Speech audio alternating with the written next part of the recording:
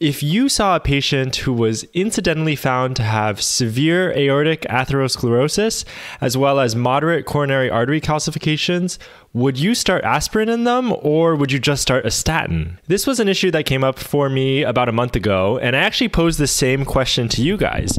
So I wrote, a 75-year-old man with CKD4 and prostate cancer presents for surgical resection of a metastatic lesion found in his spine.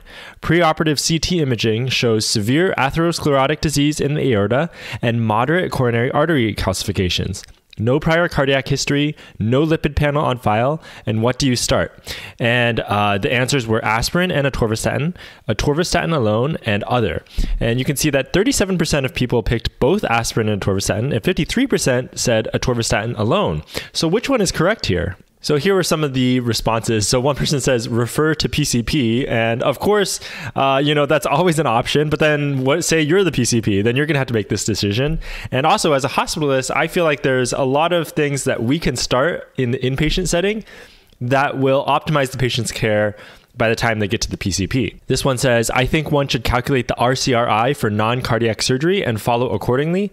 For this answer, the revised cardiac risk index is used to calculate the risk of a cardiac event after surgery.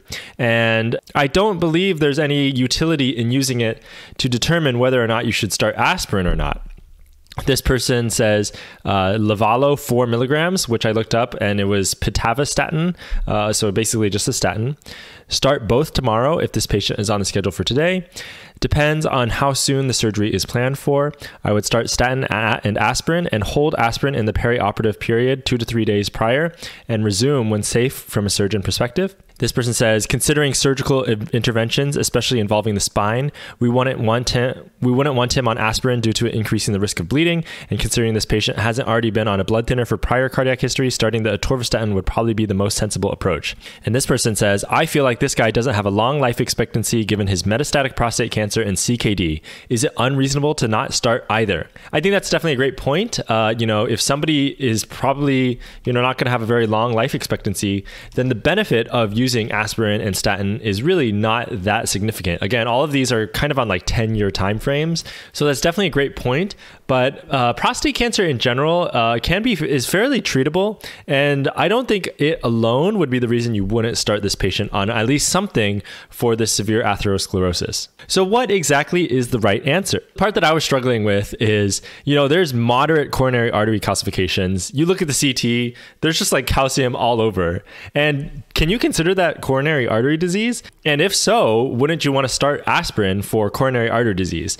Well, there's two things. I reached out to a bunch of cardiologists and some of my friends who are interested in cardiology. And basically I got several people kind of echoing the same sentiment that starting aspirin in this situation really does not have the best evidence or clear indication, and that starting just the statin alone is probably the most correct answer here. The reason is, number one, coronary artery calcifications are not equivalent to CAD. You cannot say it's coronary artery disease, even though there's like some semblance of disease in the coronary arteries.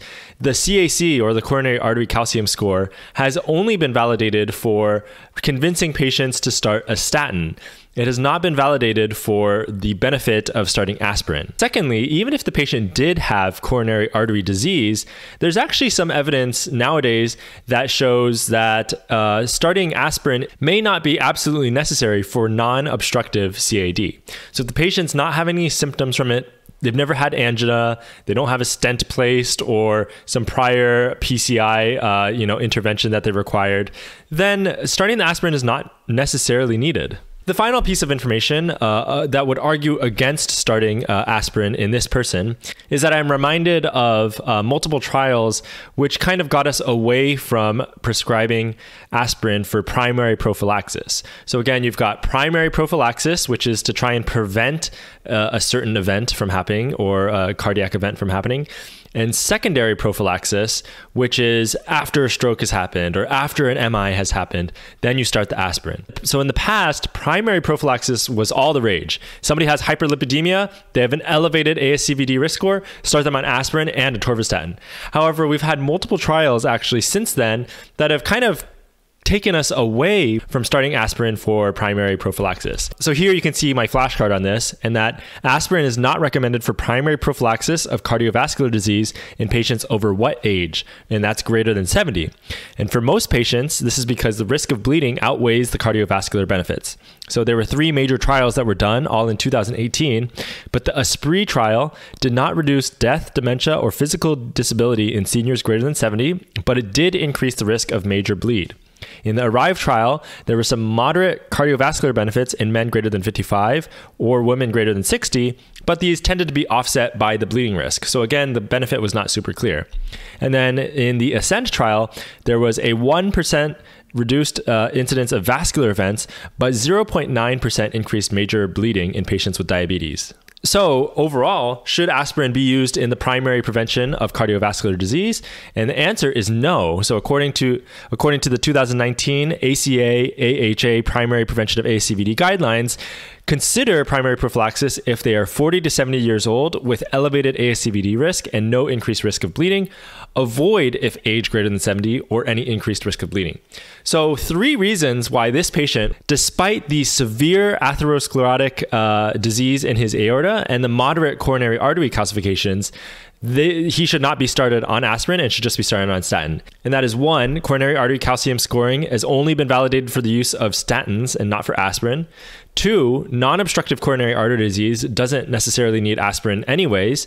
And 3, we don't really favor starting primary prophylaxis anymore, especially in patients over the age of 70. Small clinical questions like this come up all the time in medicine, and sometimes it's surprising that, something you think would be so simple is kind of more of a nuanced discussion than you might have initially thought. Let me know in the comments down below if you have any thoughts about this and what you would have started. Would you have started both aspirin and atorvastatin or just the atorvastatin? Thanks again for watching. I'll see you in the next video, and peace.